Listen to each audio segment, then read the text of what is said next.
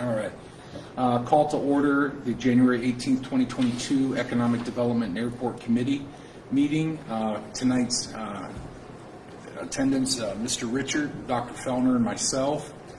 We're looking back at November 16th, 2021 meetings. I'm sure we've had an opportunity to review those. Can I have a motion to approve those minutes? I'll make that motion to approve the minutes. And I'll second that. All in favor? Aye.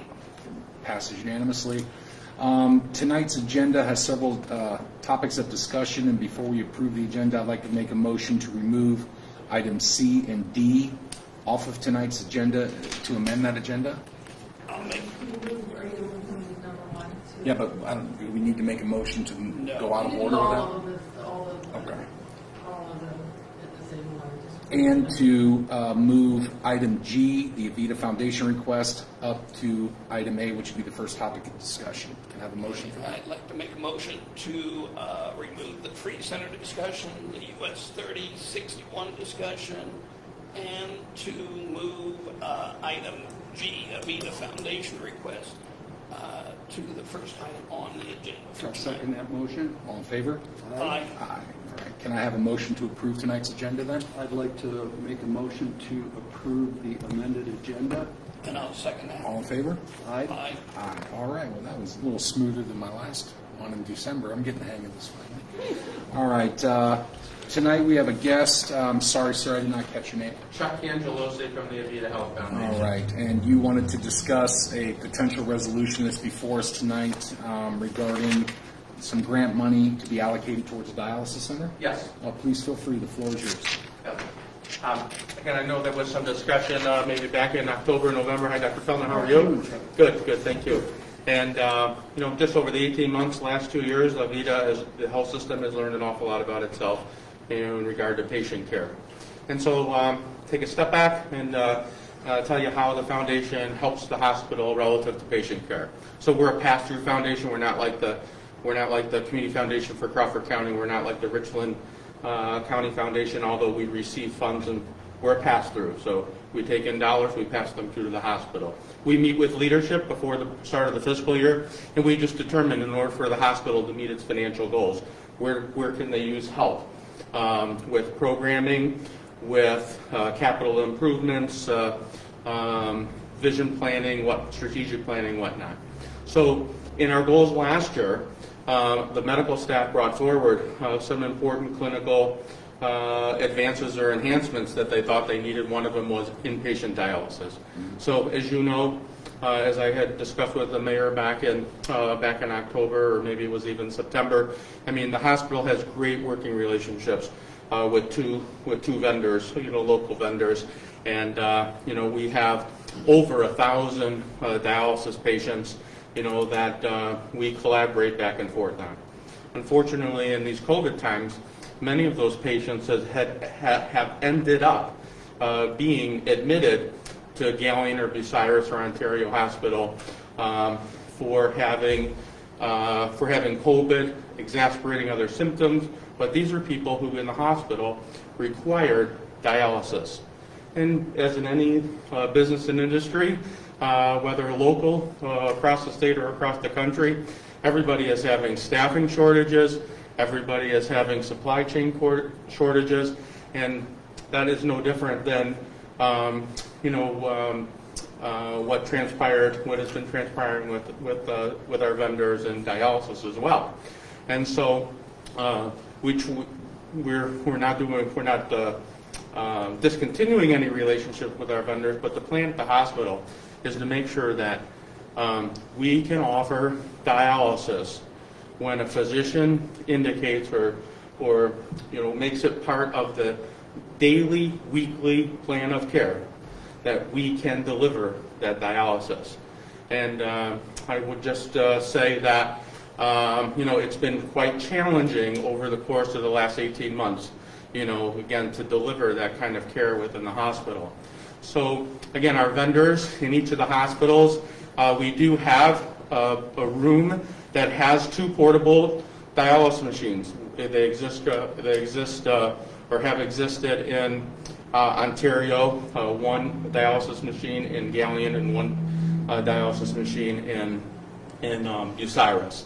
And so We feel like, COVID isn't going anywhere for a while, and that, we need to,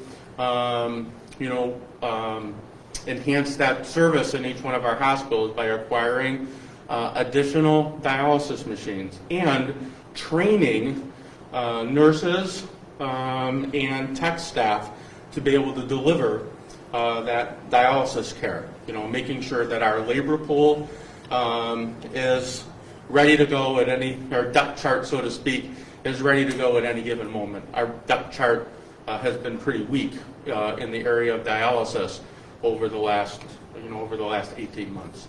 And just in Galion alone, I think I'm sorry I didn't bring a presentation with me, and just our doctors are so overwhelmed. I have not sat down with our chief nephrologist in over a month, but we had well over 120 dialysis patients, in our county, and around 80 of seeking, and just in this last year, inpatient dialysis that was challenging in Galion Hospital, again, through all those different staffing and whatnot reasons, that I presented with, and I talked about before. So again, the challenge for the foundation is to go out and seek, funding, grant-making, philanthropy, wherever we can to fund these kinds of things. We've had great success in Ontario, funding 3 machines in Ontario, and funding our machines in Bucyrus. And, I was, again, wanted to reach out to council, once again to Mayor O'Leary, who has been extremely supportive of the hospital and the foundation. Since I arrived a couple of years ago, it's been great. And, wanted to see if we could get help for the machines that, we want to add here in Galion. And each machine, I think you may have maybe saw the next stage pricing that we got maybe at your October meeting. Each machine is about $23,000, the portable machines, plus the software about $3,000, so we're asking for $26,000.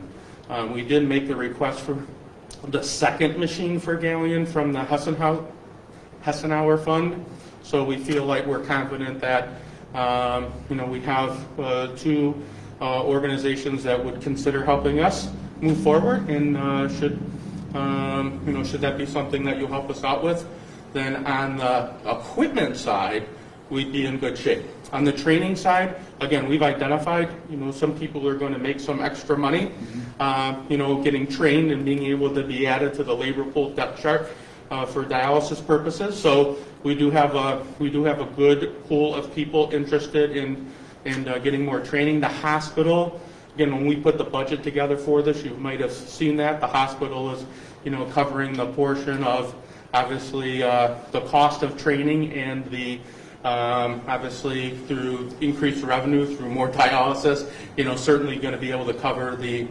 the extra stipends and salary that'll go out to predominantly nurses, but some techs that will be trained to deliver the dialysis, inpatient dialysis as well.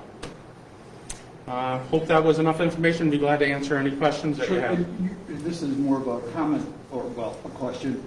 The census in the hospitals has just been overloaded. I mean, the ICU is full of COVID patients. Yes. And so right now, your ability to deliver inpatient dialysis in Galion, it sounds like It's a struggle.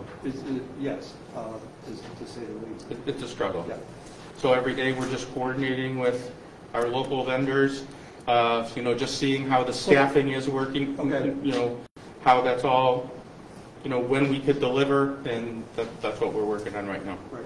Or we work on most days. Who's the local vendor? We use obviously DaVita and Fresenius, but those are our vendors that we contract with. And how many patients would you say that you're? So our kidney patients that have a primary care physician with Avita that we refer to one of the vendors. We have well over 1,000 patients, with that have a primary care provider that we coordinate that care with. And obviously, that outpatient coordination of care is something that's really critical. And We need our vendors to stay as strong as we want to be an inpatient, right, through all of this. And then, again, just in my last count over a month ago, in talking with Dr. Liu, you know, we had about 130 unique patients that required inpatient dialysis, and I'm sure maybe you have family members or not, but that's not a one and done kind of a therapy or a treatment. So when you start stacking in, you know, those admits on top of one another, you know, that need, we're critical access 25 beds in Galion and Bucyrus, when you have 3 or 4 patients at a time that need, you know, renal therapy, you're talking about, you know, a lot of hours, a lot of man hours for those that seek the care, some 3, some 4, some 5 times a day. And what you want to get away from is, you know, for a patient that has to have, or the, you know, the physician wants, you know, the care delivered, let's say on a, you know, a Tuesday, Thursday, Saturday, and we don't have the staffing to do the Thursday, so we try to get 2 hours in on a Friday, so we could lead in, blood's healthy enough to lead into, you know, those are things that we want to avoid. They're, you know, they put patients at risk, and of those patients that I described, it's a pretty high mortality rate, pretty high. I just had one other question. Was the so you do have some units now? We do. We have. I just want to make sure if we do this that you know we're going to have enough for what you are talking about. We will have 2. If Fresenius, you know, keeps, again, everyone's having supply issues, right? Everyone, you know, these machines need servicing, right? It's not as if, you know, we just use them patient after patient, right? And so, again, I'm not the clinical expert. I'm not in our bioengineering department that looks at these machines every day, but there could be a chance that when we get 2 brand new ones, Fresenius and DaVita might say, gosh, we need a backup machine at our place. So I don't know what that looks like, quite honestly. But, you know, we do know that, you know, the machines are needed. And our goal is 2 Bucyrus, 2 Galion, and make sure we have 3 in Ontario. Now, this would be for Galion, correct? We're looking out, again, we've done great, we have support from, you know, in Bucyrus. We have support in Ontario. And again, I was doing this, started to talk about this back in October when it first came and presented. And so I was looking for funding sources, Galion specific. Again, listen, again, the mayor, funding sources. I mean, everyone's been terrific. This community's been terrific. You know, just in the county, Richland, Crawford County alone, our little foundation dispersed $1 million in cash to the hospital system last year. We'll disperse another $1 million this year, provided that we hit all our goals. So everyone's been super generous and supportive of the hospital. I'm an outsider, as we were discussing, you know, earlier. Hope to be an insider sometime in the future, you know, but an outsider with family down here, and you know, these little communities are little gems. And again, as an outsider, I feel like the hospital is working really hard on behalf, just as every area of business and industry is working hard on behalf of the people in the community. Our people, I feel, are working especially hard, and I know our medical staff would not have come to us, or we wouldn't have been discussing this issue unless they thought it was pretty critical in nature. How much, do you have any idea how much COVID money the Avita Health Systems have received from the federal government since the outbreak of COVID? If you do know, how much of that has went towards the project that you're approaching? None of that money would have gone towards the project itself. Again, as I mentioned earlier, how we come up with our plan for who's going to raise or who's going to work on what. Mm-hmm. You know, we decide that, you know, in advance of the fiscal year, in order for the hospital to reach its goals that, you know, the board of directors, you know, presents. You know, we look at all the different models, mm-hmm. and you know, from a capital and from a programmatic standpoint, those new or those enhanced pieces are put up on the board. We talk about them. We talk about what opportunities might exist out in the community, in the grant world, in the philanthropy world, to help move some of those projects forward. And, so we divvy it up that way. So the hospital hasn't put any CARES Act money. I can't speak to the amount of money that the federal government has reimbursed for Medicaid or Medicare or any of that. I can't speak to that. We're kind of two separate entities a little bit. But what I can tell you is we've been successful in our other sources besides seeking grants from mostly grant makers, is we have, since I arrived, and we've moved a little bit more in the grateful patient area.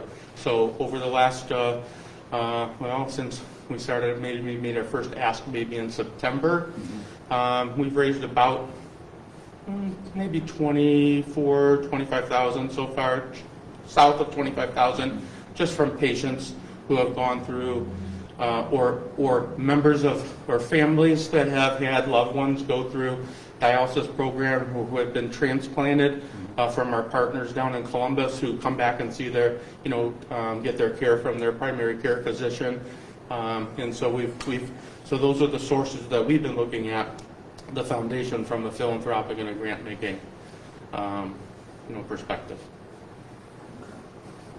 Have you had an opportunity to approach any other cities about the same opportunity, whether it be Bucyrus, Ontario, and have those councils agreed to? Oh, I haven't gone. I haven't been to the city councils yet. I was I started this quest back in October when I met with the Mayor Leary for the first time, and then just through a series of circumstances, it just got us away. But we were successful with funding right off the bat in Bucyrus, not from city council, but from the foundation and from other sources. Yes, we were successful right off the bat in Richland County, and so the Ontario dialysis machines have enough money, the foundation, to cover those. Last month, we transferred the money that we worked on for the 2 Bucyrus dialysis machines to the hospital, so that at some point here, I'm not sure, maybe March or April, I think, they're training people right now. They're working on all the foundationary aspects of, putting our own program together, before I think they go ahead and make all the outright purchases. I hope that answered your question. Sorry. Oh, that's all right. Appreciate it very much. We put in 50 grand to refresh everyone's memory. You all did. The CARES Act, we bought that desanitizing unit that both EMS and their ER uses. And those are CARES Act dollars Right. that the city put forward. I was going to ask Tom, can we use ARPA money for Yeah, this? that's wide open. Okay. Yes. I always ask, There was I think we're all aware that there was a council member who had some specific questions. And I think, probably before this gets voted on, maybe it's up to the committee to decide to put it in front of council again. I want to make sure all of those questions are answered. I think they're legitimate questions. They'll come back up again. Chuck. Sure, no problem. Can I ask one more question for clarification, please? So you are a nonprofit. Yes. Are you a part of the Avita organization itself, or are you a subcontract through No, Avita? we're not. Okay. So has the We're a Avita supporting board- organization, but nonprofit ourselves. Okay. Has the Avita Board of Directors allocated any of the CARES Act dollars for the very purpose of what you're here asking us for? No. Okay. Or do they intend on doing that? No, I mean, in terms of individual philanthropy, we have 100% giving from all of our Avita Health System board members and our Avita Foundation board members. And so again, we ask predominantly for those funds to come in on an unrestricted basis. And so as part of the $1 million we dispersed back to the hospital in 2021, certainly those funds were part of that, just as those dollars that those members are contributing now. Okay. From an unrestricted. And we do have some restricted dollars that board members give. We have some other projects we're working on as well. And so we have some restricted, temporarily restricted gifts in there that, we're trying to, build momentum for as well. But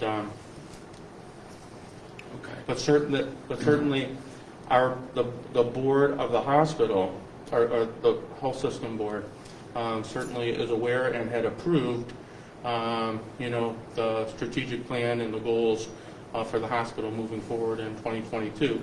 And evolving or enhancing inpatient dialysis is one of those goals. So this $26,000 is in essence going to provide another chair, so to speak. It's going to produce, yes, another dialysis unit, yes. And don't get me wrong, I'm in the industry. I know that chair times are a struggle these days, but my last question, I promise, do you find that the primary issue is the lack of equipment or your lack of staff to provide the service? It's certainly staffing, but some in supplies. They're tough to come by. We're going everywhere and anywhere for them. Not the most unusual places, but staffing is probably the most critical thing that we're looking at. Thank you for entertaining my questions. I appreciate it. Okay. Anything else? Thank you so much. Thank you very Great. much. Okay. Thank you so much. If there aren't any other comments or questions, I'd like to make a motion to put that resolution back on. It's an I'm sorry, section. ordinance form. 2022-6 is the number, and it's dash XX in there. Okay. We'll give it a 6, you guys want to move on. Last page. Okay, thank you. I'd like to make a motion to put forth ordinance 2022-6 in front of full council this coming Tuesday. And I agree with you, Doc, that even though there was some questions, I think those good questions can be brought up at full council. So I will Absolutely. I'll second the motion. All in favor? Aye. Okay. It passes unanimously. We'll move on to full council. All right. Well, thank you very much, sir. All right. Just a question on my own. Would you like me to be back here that next Tuesday, or? Look for a call from Julie or Natasha. We'll do. We'll contact, All right. of the other four, we'll see where they sound out. Okay. Thank you very much. Thank you, sir. Nice to meet you. All right. Travel safe. Thank you. Drive All right. safely. Thank you. Moving on to the next item is we have a representative from the County Port Authority. I'm going to butcher your last name, Mark Rantala. Okay. Well, thank you very much for coming. If you would like to... Two Italians? No. In the same room, I'm sorry. No, I'm What's your nationality? I'm a Finn. Okay. Yeah. Actually, my father was from Ashtabula Harbor, and my mother was from Fairport Harbor, which, your history 100 years ago, the ports there had lots of Finns that worked on them. And Nice. Ranta actually means beach or shore in the Finnish language, and the LA is a preposition so in theory my name means beach, or on the beach or on the shore. Perfect. Yeah, sorry for the side. Sorry for the side lesson. No, I love that, and I didn't mean to insult your heritage. No, calling you didn't in any way. You had me as beach, Mark. You had me. I've been binge watching Key West videos on YouTube lately, so... Yeah, the beaches in Helsinki are not quite as nice. Oh, yeah. Well, thank you very much. I gave Mark a call last week just to kind of get a general idea of what general vision and goals for the Port Authority would be for 2022. I know there's a lot going on, which is a great thing as far as economic development. So if you would like to just give a summation, and Sure. that'd be wonderful. And stop me anytime if you got something you want to get to. The books are put together to to introduce developers to Galion as a place to potentially build housing. When I came on board with the port, the priority number 1, 2, and 3 was we need to get some housing built in the community. And of the people I've talked to in the time that I've been here, that still seems to be the consensus, that there is a need for housing at various levels. I've met with 3 different realtors, got even a greater sense of the demand.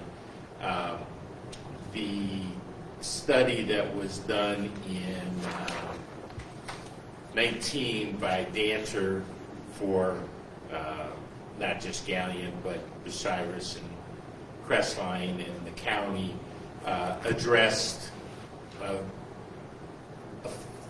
fairly deep dive as to the types of housing, etc., that existed, that needed to be built. Galion only built 8 housing units in the last decade. That's kind of an incredibly low number until you get to start counting the apartments at Carter and so forth. So there are housing that has been built since the study in 2019. To kind of give you the quick version of it, basically the study says we need every type of housing category that exists, essentially from seniors and assisted living, nursing homes, all the way up to top end of single-family residence. In between, you need workforce housing, you need tax credit housing. Essentially, you can fill the needs by taking parts of any of those categories. You don't have to fill all of the categories at one time, but as you start to fill type A housing and people downsize from 2,500 square foot, 3-bedroom, 2-bath colonial into a patio home where retirees have left don't want to carry the stairs, don't want to carry, don't want all the responsibilities of caring for a big house and moving into 1,500 or 2,000 square feet on a single floor. So the goal I set out to was to identify 5 or 6 sites, and we've actually identified a couple more since I put the book together, that we can use to introduce builders who are looking for development sites. There are potential, we're not looking for the Ryan Homes, that people who come in and take 100 acres and build 250 homes. We don't have that type of demand. So we're not kind of looking for that type of developer. But if you kind of take those type of developers off the top of the search list, I identified 20 developers who do a variety of housing types that are based within an hour to an hour and a half of Galion. One of the most interesting items that I learned from my research putting this together from the realtors is that there are a certain number of people who live in Delaware or Sunbury or on the north side of Columbus and work on the north side of Columbus who have started to look at housing in Galion. And part of that is because some people find the school systems too big in those communities, and they'd like their kids to go in a more friendly environment. Some of the people who are looking for housing are nurses and doctors for Avita, who have a requirement, especially those in the obstetrics category, who have to live within 30 minutes of the hospital to be on call. And then there's the school superintendent identified that they have, in a normal year, 8 to 10 teachers who are looking for apartments or houses, because there's a certain group of their staffing in any year that are first-year teachers.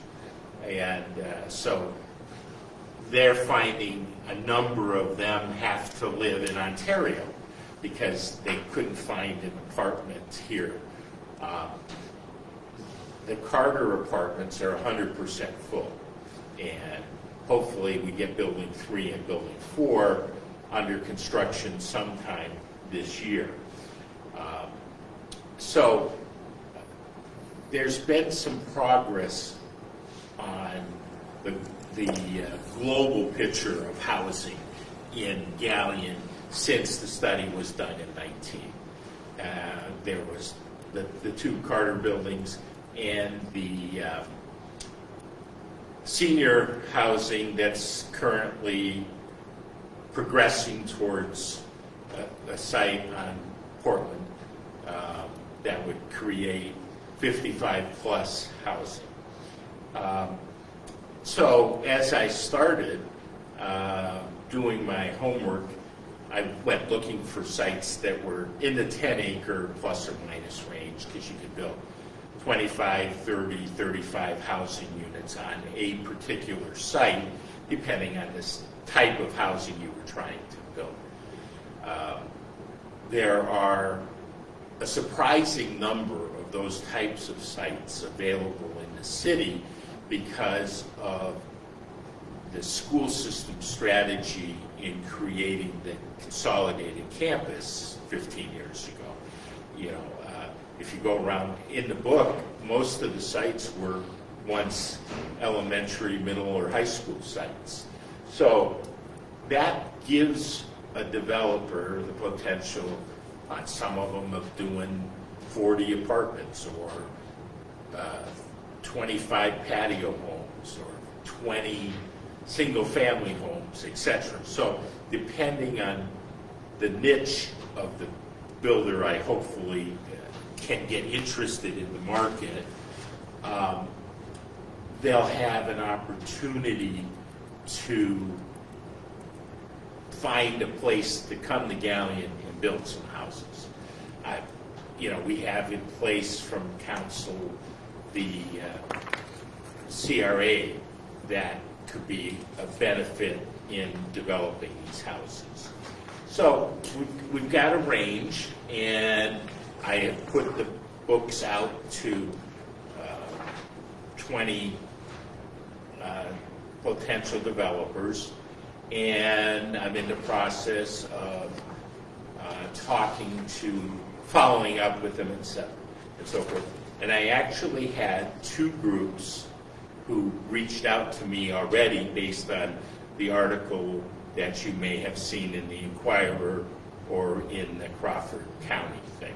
So that was, you know, an intentional thing to reach people who might not otherwise be somebody I identify, because I can't know all of the people who potentially could build here. But at least we have a working group to pursue. And my hope is that we identify 1 or 2 of the sites that will maybe get under construction before the end of 2022. So that's kind of the objective that I put forward here. And the books were created for the benefit of people who maybe had never been to Galion, didn't even know what kind of community was here, didn't know what kind of businesses were here, didn't know anything about the school system. So it's kind of a introductory educational process for potential developers. Now, if you have followed the housing market even nationally, one of the big problems developers have is the potential sites to develop, the blanks. And so these are sites that some of them could actually be shovel-ready this year because they have infrastructure, they have zoning, any of a combination. I mean, all of them will need some attention to make them real, but that is the goal of what I'm working on now, and by next month's board meeting, I'll probably know where we stand on at least the first round of people. We may have to go back and find 20 more people. to do this. We don't know what the market looks like, but I do know from experience other places that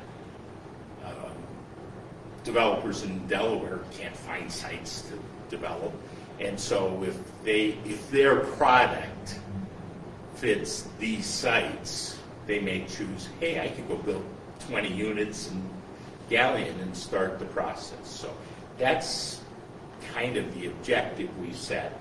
That's how we've approached it, and that's my number one priority in terms of the Port Authority. I have other things that the Port Authority can do, and we want to make sure that those start to advance now that we've at least stepped off on the first of these sites. Yes? You mentioned other sites. Could you just name a couple of them? Yeah.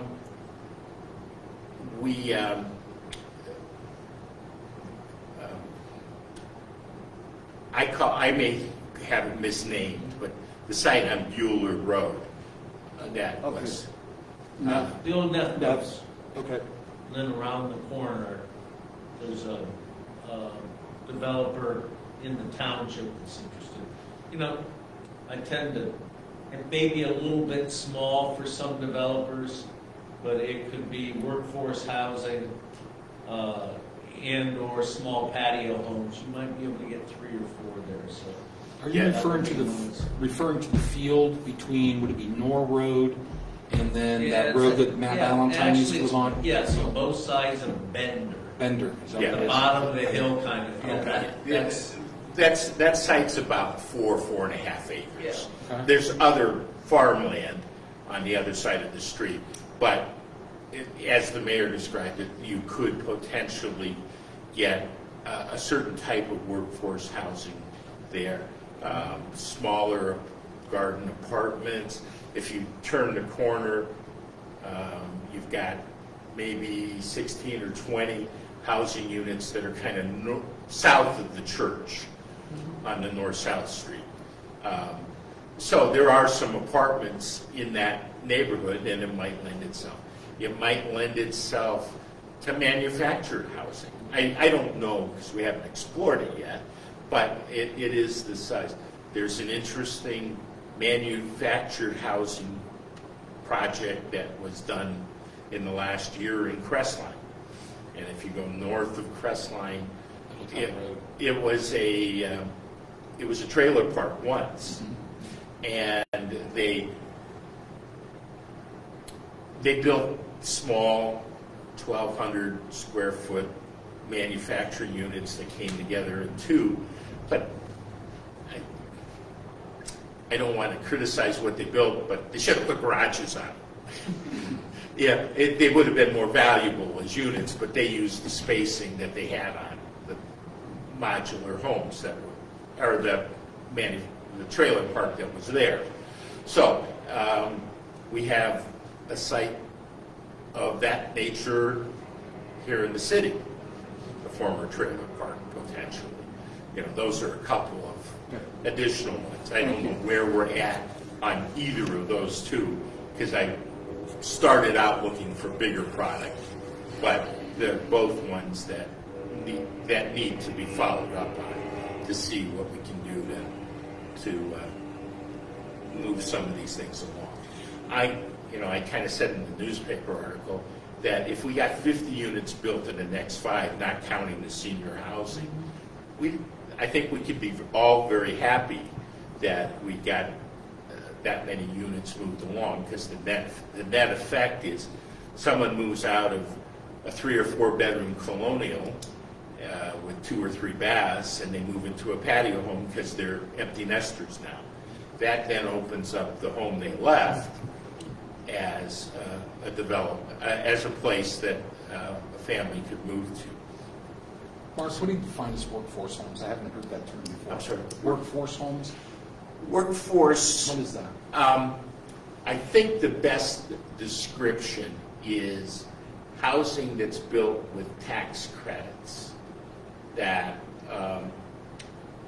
it's not Section 8 housing, it's not public housing, but it's places where people who have a limit, that there's a limit to how much you can make and live in the apartment, but you might generate $1,000 a month rent that someone might not be able to get as nice a component, a nicer housing unit as this might build. It's not all that different than the 55 plus senior housing that goes on.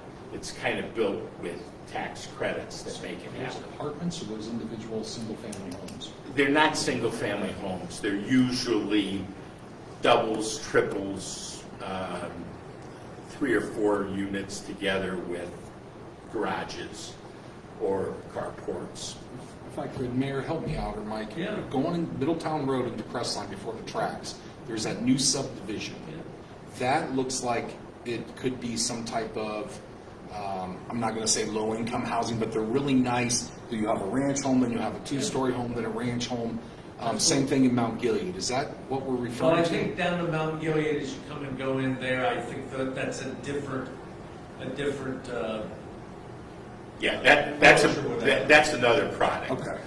The Mount Gilead one actually, I think, was built on a trailer park too, based on some things that kind of set up. And certainly across the street there was a trailer park. Okay. And those are built on slabs, no Yeah. basements.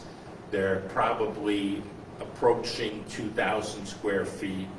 They're actually spaced a little bigger than you necessarily see in terms of lot size and so forth. But I went down and looked at those, and I actually identified the builder from there on my list of people to send sites to. I looked at some nice things in Ashland. The idea is to find people who are looking for places to build, and hopefully some of these will turn up. Putting my old real estate hat on, I did 23 years of commercial real estate before I did economic development. I once sold a development site that now has 850 houses on it. It's on almost 20 acres in the city of Mentor. So it's kind of identifying the right player for a project. And that's kind of what my real estate hat tells me. Go find the guy who builds that kind of thing and convince him that he ought to come build it for you. Short answer on work, it's a rebranding, renaming a little bit, but from a zoning point of view, these units would be multifamily. Okay. Yeah. So I think that with that comes a fair number of questions, oftentimes having to do with income levels. Are those ownership levels. or rent? No, those are rentals. Okay. Those are rentals, and Okay. they're made affordable by the tax credits that. But not Section 8, not? No, not at all. Okay. It's the same structure as the senior housing as far as Right. how it goes. The tenants will pay less than market rent, but it isn't, if you will, Section 8. Okay. Yeah. But You they can- wouldn't build it if they didn't get the tax credits. Right, and you probably could not live in the senior housing. You probably are above the thresholds of income, just as a Okay. kind of understanding of what is there. So we'll see what happens. One other thing, if I might, Sure. Mr. Chairman, I would say that I believe a focus for what I would describe as single-family housing that is either manufactured, brought in on a couple of trailers. But I think I don't want us to get caught up in developing homes in the $200,000 range. Again, realizing what is who knows what the price is in this high inflation, high building material world. But I think that there's quite a bit of a market for the family making 55, 60,000 a year. And we've got to, Address that. yeah, we have to address it, and we shouldn't shunt off those types of developments to lesser parcels of ground. I think there's Focus, a market yes. there. Yeah. Not Hoping- focus on, I think you profiled me, by the way, I don't, on my income, but. But I just, we're not, there's a certain component. There's a certain component of out of Delaware housing market that will seem attractive to certain buyers. Just a lot of people who want to get out of Delaware. They were the ones who want to get out of Columbus. I just don't think we can do that. Right. I don't think there is as much market there. I still think that's more onesie-twosie in the Port Authority owned ground, the old Wrenchville site. But there's a lot of, I think, opportunity at some of the other sites that have been identified If I could, I think there's opportunity for all three. I think the opportunity out by Neff's for the workforce homes, the ranch-style homes for median to middle income or a little bit income families. But I also believe that we have to address executive opportunities for executive. We have so many business owners that own their businesses in town, they can't find a home in town, and they live in Lexington, Ontario, out in the country. So is there an opportunity for a third tier that would be considered? Oh, absolutely. I hate to use the word executive homes, but the $200,000 to $300,000 Agree homes. with you 100%. Yeah, well, just as background, I met with the board at Aspen Terrace today. I spent an hour and a half with 10 or 12 of them, and I'm actually meeting with them again tomorrow. They have, if I remember right, another 87 lots that can be built there. And they can be built in a variety of different spots there.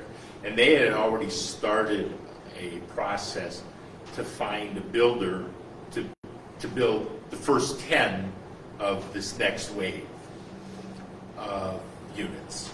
So my goal, they have not been successful in identifying that builder. Mm-hmm. And my goal is to help them find a builder who can build the product that they're looking for amongst what's there. The issue is they're pushing what the market, the high end of the market, in terms of cost of building the units for what they can sell them for. So they need to do some more homework, and I'm hoping to help them. We kind of left it today that they're going to show me some more information tomorrow that I have not seen in terms of the layouts and so forth. But their immediate goal is they have 10 sites that they can build tomorrow that require no infrastructure. The roads in, the sewers in, all the utilities, which makes their lots more buildable. Unlike Wrenchville, which doesn't have the infrastructure except on the street today, so there's a different timeline. But if we can identify someone to help Aspen Terrace move forward, that addresses that tier here as well. And there's actually more tiers in here. There's apartment, there's multifamily as opposed to single family in this mix too. So there's probably as many as 5 or 6 different tiers of potential housing to be built here. Would Aspen qualify for CRA? I mean, Unless you excluded the Condos? No, we didn't exclude anyone. Yes, yeah. that's a short answer. Yeah, so, yeah, I never looked at the boundaries, but I think that basically the whole city's included in the CRA, so there's nothing there that would preclude them from doing it. So, hopefully that gives you a sense of what we've been working on as an approach to this, as a way to hopefully address the housing needs here in the short term. I'm excited, I am too. because I'm in that age group. So am I. We're going to build your place out there right in front of Dr. Curbs's, the Independent Senior Living. I don't think I qualify. He just said it. I don't qualify by the time it Well, gets Mark, built. I like the idea of I'll use the term wide net, so to speak, to cover, Yes. not just focus on one thing, but to focus on a wide variety for the community. I think that's a great Well, approach. I mean, that's kind of, the board didn't give me specific marching instructions. They said, just go figure out housing. But in conversations with realtors, with the mayor, with folks on the board, I've gotten a lot of input, but it's basically consistent with, The study that came out. yeah, and also the impression of people in town. Right. That this seems to be. And one of these sites was already on the market for sale. So, I mean, that tells you that the owner of the property is prepared to make his site available. So that's a good thing too. You know, and one the city owns, and you know, there's the, I never get the pronunciation right. Is it Daysville or Downsville? The school on the southeast side. Dawson. Why do I get that one? I can't get that one right. Anyway, there's a site of 11, 12 acres that might lend itself well to manufactured housing. Mm-hmm. It's a flat site. It's, you know, there's utilities on the road. There's lots of things there. I don't know that the owner wants to sell it, but it's there. But again, that's a different product than we've talked about on some of the other sites, and all of which we should explore. I mean, I don't know if council has to change anything that would allow manufactured housing to go on that site, but you know, all of those things are reasonable things to approach if you have a developer that says, hey, I'll build you this, and I need your help to do this. So my job's to kind of help you get through that if the need comes. Now, we also talked a little bit about other things that port authorities can do. Yes. And so I thought if we have another 5 minutes or something, I'll share with you. This is actually a copy of an annual report we did in Lake County. But it has on, it's actually 5 years old, but I didn't have a newer one at home. But read to you what the state allows, because it's always surprising to people. The Port Authority is authorized by state law to enhance, foster, aid, provide, or promote transportation projects, economic development, housing, recreation, governmental operations, culture, or research. What I had, Lake County had 230,000 people, 11th biggest county in the state, and 23 subdivisions, townships, villages, and cities. And what I always told the administrations of those communities was, if you've got a project that you would like to do, come to me and let me explore what resources might be available for something. I think it's one of those things that, because people don't see, they think about port authorities in terms of financing of large-scale industrial projects, but they don't realize all these other things. One of my great pride and joy in my career was we built a Miracle League field in Eastlake next to the Captain's Minor League Park. And a Miracle League field is a special needs playground, that special needs baseball site that's built with a certain type of surface, because 90% of kids with special needs have an allergy to latex. So you build it with this, and you can run scooters, wheelchairs, all these things on the playground, on the field. And then we built a special needs playground. I mean, the whole project was $1.3 million. I mean, this is not a little project, but we had 10 or 12 teams the first year with kids playing. And then one of the great pieces of it is every kid has a buddy next to him. So when you're a parent sitting in the stands watching your kid play who's never been able to play baseball in any form or shape, you look out and there's 15 buddies standing next to each one of them wearing a yellow shirt and helping all of the kids.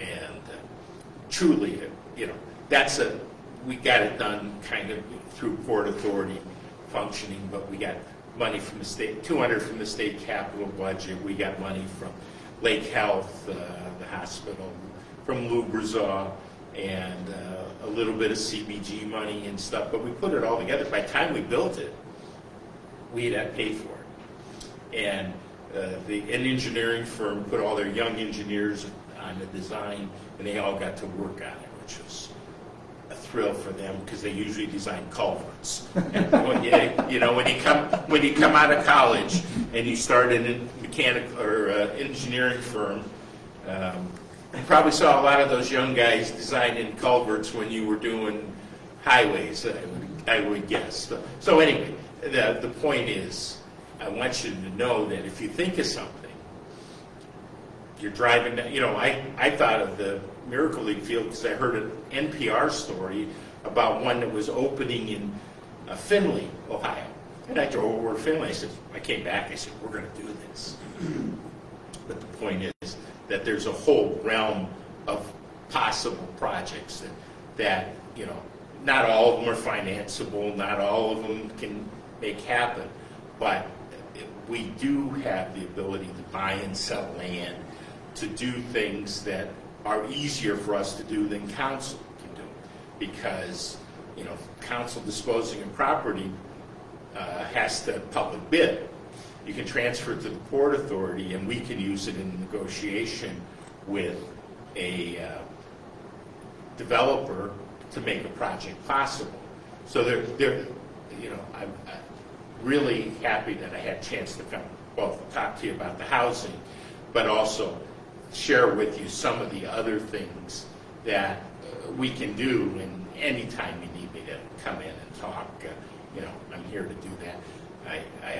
The Port Authority operated Lost Nation Airport, which had 2 runways and 100 based aircraft. So I have a little experience with FAA, with the Army Corps of Engineers, because we had 31 miles of lakefront, and we were dealing with channels and all those types of things. So things that you might not have thought about, if there's something here that we can help, that's what we're here to do. That's awesome. All right.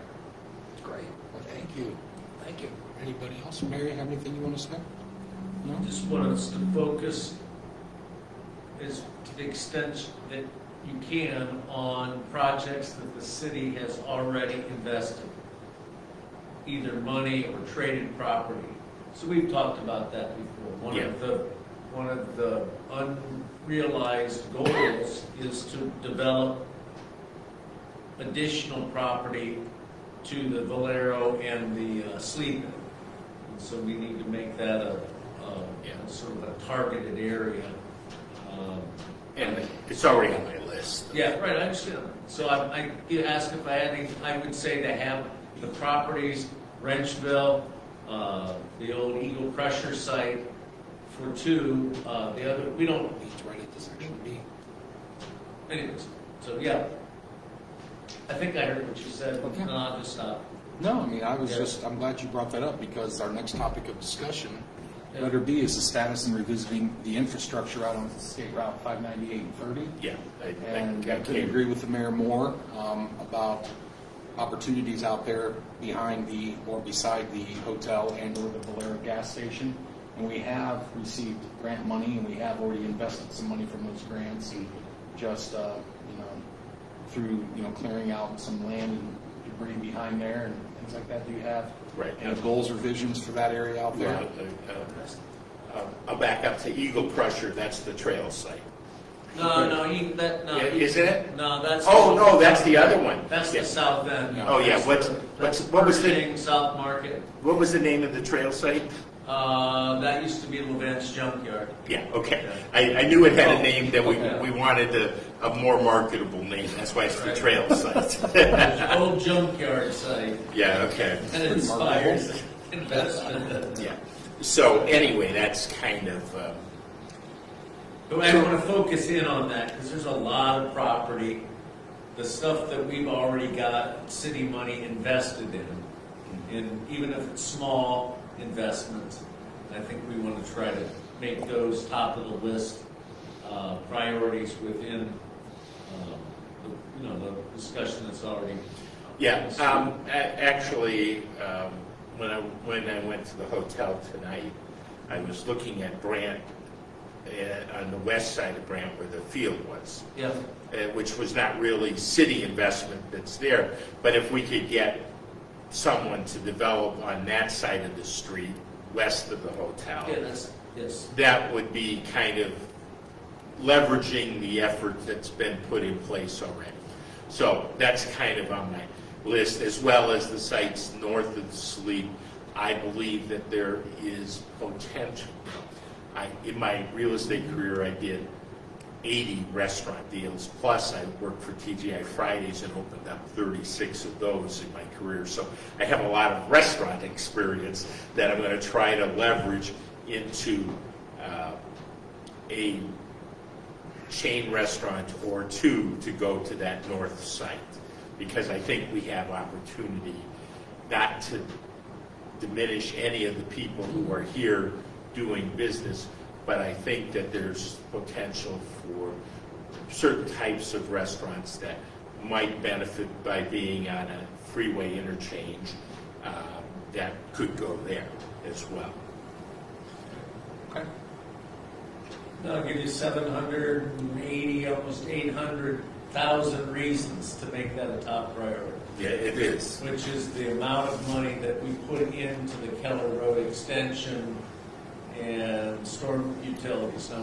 So I think that's something we've really got to focus on, is getting other pop-up development that warrants that investment, A, and then on topic B, we've got to come up with a way to start to pay down that roadway investment.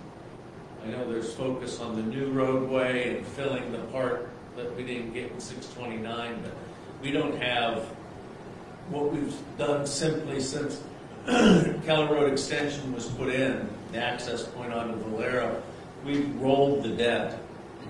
We're not paying down any debt there, folks. So we've got to come up with a plan that enables us to pay that down. And that's part of letter B. Anyway, they all do come together. Yeah. And we've got to get the pieces, begin to put them in place. Well, now that we've got the housing pretty much identified, that is the next site, and then 61, doing the groundwork to make things happen on both of those sites. So that's kind of where I'm headed on that, on those types of projects. To give you an update, I was talking with Gary earlier, and he told me that the project that Bridgeford and Mays is going to do. Right. Yeah, they have ordered the steel Right. for that. Delivery is September timeframe. It would build the first 50,000 square feet of that spec building, but it has room to be expanded to 112,000. The good news is the steel is ordered. Bad news is it's not coming until September. Everything's on back order right now. Yeah, the whole world. But at least it was good news to report that the steel has been ordered. Well, that has to get handed off, Aaron, I'm just jump on the agenda. That's got to get handed off effectively in a detailed way. So we'll get into partnership discussion, but there's some specific things that the city, again, has an investment in, that it's in our interest to make sure there's a clear handoff. And so I mentioned that at the port meeting last week. Right. Well, it needs to be effective. The person who has really been at the forefront of that project is going to leave, and again, there's every need to make sure that project gets moved, from delivery of steel to. I actually think, and I'll make it quick, I actually think that building can be pre-sold if we do the right communication in that handoff with Jobs Ohio, and make sure we begin to be sure that building is submitted every time a building. And those are things that I think are detailed, but in the replacement of somebody in that position, we have to make sure that our projects don't slip through the cracks. So I don't want to get long-winded or ahead of it, but I think that's another role the port's going to need to step up and play. Yeah, Gary and I spent an hour and a half this morning. That's really good. That's very important. Going through, starting to go through the list of to-dos on other things. And the other part is, he's still expecting to remain as a port board member, where we'll have him as a resource to answer questions on those types of things. Yeah, all of that's good news. Okay. All right. Mark, thank you very much. Did you want to stick around for our next discussion topic of the Crawford Partnership? Is that relevant to the role? Well, I'm certain I have no place to go except back to the go back to the hotel, because I have a couple meetings tomorrow here. So, well, like the mayor just alluded to, your role at the Port Authority is probably going to interchange quite a bit with the Crawford Partnership over there in one way or another. So it might be beneficial. I would expect so, and I'm more than happy to stay and be part of that discussion. I'm not looking to run out the door. All right, wonderful. All right. Mayor, why don't you go ahead and... On B, let me fill in. Oh. We have appropriated money, I think it's, I'm going to get the top one, I think it's 521. There was money, cash, advanced last year into that fund so that we could reimburse a contractor if the extension back to the Free Center was built. That's the roadway. So that's in the budget. There's enough for that 469 that came from the Department of Development, and then 75 that came from Jobs and Commerce, which I think is Jobs Ohio. No, that's an ODOT. Okay, that's ODOT. That's an ODOT program. Yeah, you're right. Okay, so that money, the cash is there. The local share, which is $150,000, is, and I don't make light of this, but kind of a multiple choice of projects that we need to fund out of this year's paving and construction budget. Okay. The water and sewer, which in last year's budget was, we were pledging the city's permanent improvement fund to pay those portions. That's not funded that way in this year's budget. So that has,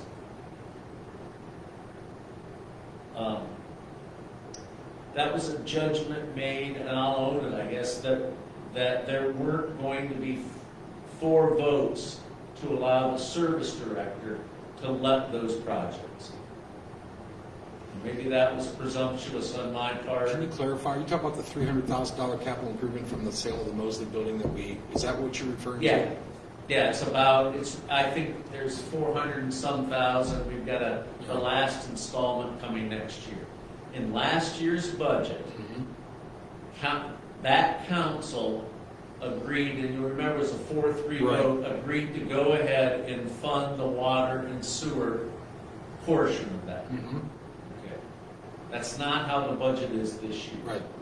So as we move ahead and we clarify whether or not we're going to build that infrastructure, we've got to remember that we have to come up with a way to fund that water and sewer line.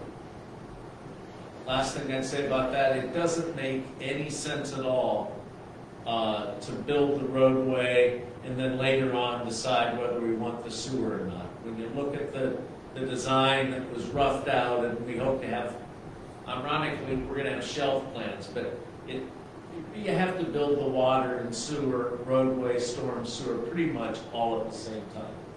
So that's status or revisiting the infrastructure at 598 and 30. That's a bad news for 2/3 of this committee, and not good news, but the people who don't want to see that built, it probably doesn't get built the way the budget was passed. Question. If Yeah. it does not get built, then, and forgive me for asking out of ignorance, doesn't that make your job much more difficult to recruit any new businesses out in that area? It doesn't have to be a recreation center.